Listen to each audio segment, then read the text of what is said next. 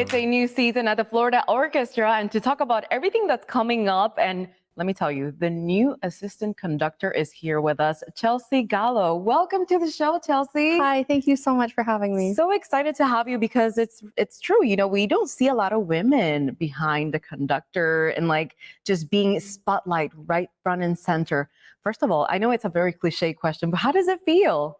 It really feels great, and I feel so fortunate to occupy this identity of a female conductor at this point, because so many women who came before created this space for us to really not just be female conductors, but to be feminine female conductors, if that makes sense. It does. It does, specifically because of the instruments and everything like that. Like when you close your eyes, sometimes there's certain instruments that you kind of see men, right? And then you see conductors, same scenario.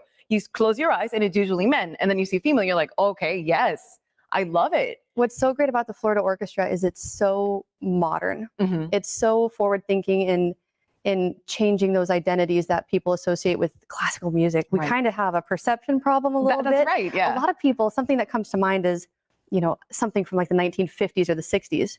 But this orchestra here, it really does a good job of looking young, being modern, programming in ways that seem fresh. Absolutely. Even with diversity, right? Can we talk about that? I mean, obviously you have a very big role right now, but you know, women of color and other minorities that are represented with the Florida Orchestra. Tell me about that.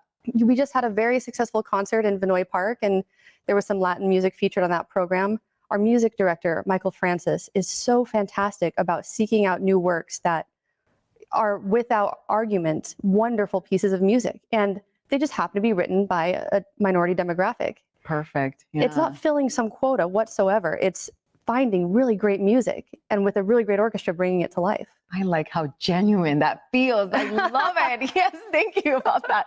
And you know, one of the things that I wanted to touch base is that before we started with the show, you were telling me that you never thought you would be a musician. It started off with sports. So what was it and what made you take that turn? I was so lucky to have parents that encouraged me to do sports and music hand in hand. They really valued extracurriculars. And, you know, I loved sports. I loved it. And I thought I was going to go to college and play softball, but I tore my ACL. So I wrote that university when I lost my sports scholarship, and I said, hey, can I audition for the music school? And to get some money that way. And they said yes. And then after that, everything changed. But when I was going to, you know, go to play sports, I was going to major in math. And so this whole love of mathematics and science and sports, I've always kept it. And it's very similar to music in a lot of ways. Is it? Oh, okay. And you worked with NASA too. So there was like a little program going on there. Could you tell the audience about it? Yeah, it was a wonderful chance to collaborate with an institution that really saw themselves as being artistic contributors. The whole plan with NASA, especially with the shuttle program, was to send up artists and to collaborate in a way that made communicating something so intangible simpler, and that would be through art, of course.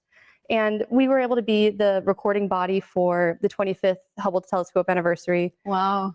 Our music was on the Orion TF1 mission back in 2014 or something like that. It was a great chance to kind of bridge these worlds that are so similar in so many ways. Very interesting. Yeah, absolutely. And you know, there's a new season for the Florida Orchestra. You were mentioning that, you know, diversity plays a big part of the composition and everything that you guys do. But tell me about what we can expect for this fall, because I know everything is starting soon.